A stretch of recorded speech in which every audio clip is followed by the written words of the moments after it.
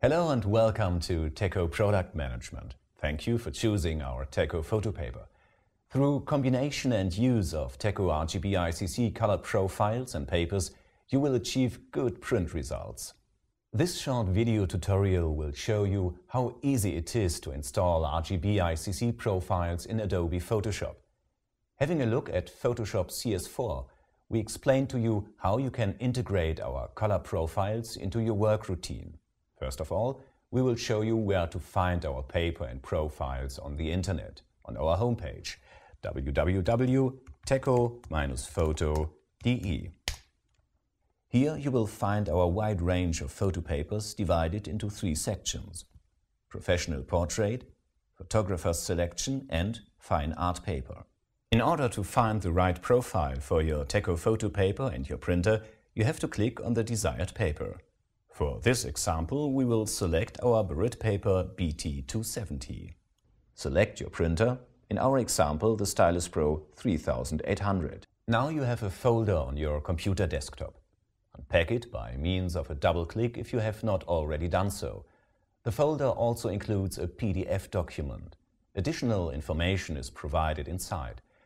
We will refer to this document during this video later on. Please print it out or have it ready on your computer desktop. First, we'll have a look at the profile. And we come to an important question. Where are you going to install the profile on your computer? On the system hard drive, open the Library folder. Then open the ColorSync folder. You will see the Profiles folder. Copy or move the ICC profile to this folder. Before we continue with the following steps, please make sure that the printer driver for your printer is installed on the computer.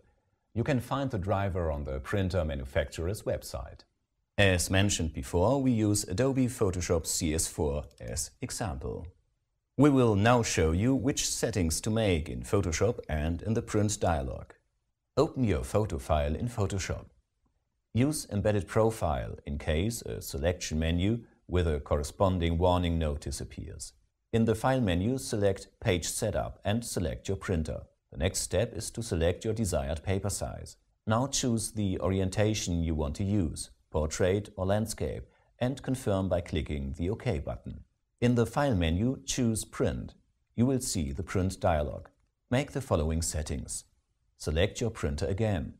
Now select Color Management on the top right and then Photoshop manages colors.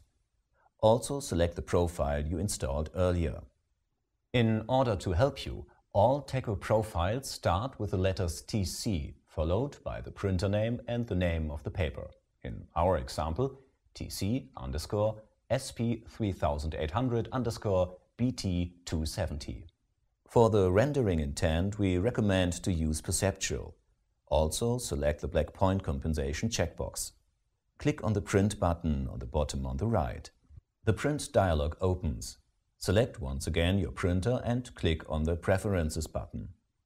Now you see the Printing Preferences dialog. Now you need the PDF document we mentioned earlier. Please open the document. Here you will find the paper and printer-specific settings you need to do next. In our case, Photo BT270 Barit. Back to the print dialog. Now change the setting from Layout to Printer Settings. Under Media Type, select the paper type recommended in the document. In our case, Premium Semi-Gloss Photo Paper. Also select the print quality, Super Photo 2880 dpi. In some exceptional circumstances, we recommend that you reduce the color density and/or adjust the paper thickness settings. This is not necessary in our case, as we use Tecco Barit paper BT270. By using our example paper at this point, we could start the printing procedure. If you use another sort of paper which needs the setting of color density and paper thickness, then go on like this. Click on the Paper Config button. For color density, set the color density slider to the value recommended in the PDF document. If the PDF document does not make a recommendation, leave the setting as it is. For paper thickness, set the paper thickness recommended in the document. If no paper thickness setting is recommended, leave it as it is. Confirm by clicking the OK button. In our example with the Barit paper BT270, we will leave both settings unchanged. If you make any changes, it's a good idea to save these settings. If you do so, go to Custom Settings. A new dialog opens. Please select a name which can be easily identified. For example, paper name TC_BT270-SP3800. After printout, let's have a look at the photo. It's nice, isn't it? We, your Tecco product management team, hope this video was helpful to you to print out every photo as requested, so that you enjoy your photos even more. If you have any additional questions, please ask your dealer or send us an email to contact@tecco.de. Thank you and have fun with your Tecco photo paper.